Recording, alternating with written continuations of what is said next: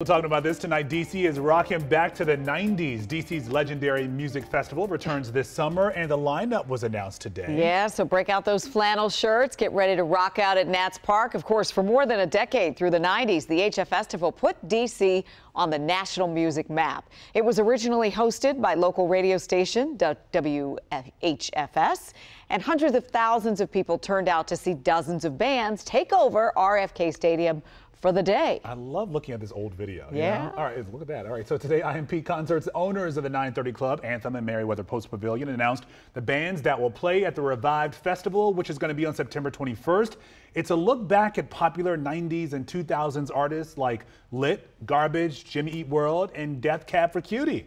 10 artists are going to take the stage at Nats Park that day. So the revival of this concert has been in the works for some time. IMP worked out an agreement to use the old WHFS trademarks. The CEO of IMP, Seth Hurwitz, told our Matt Gregory that this lineup is meant to bring back the memories of the original HFStival, but also set it up to be the future DC Summer Concert Festival.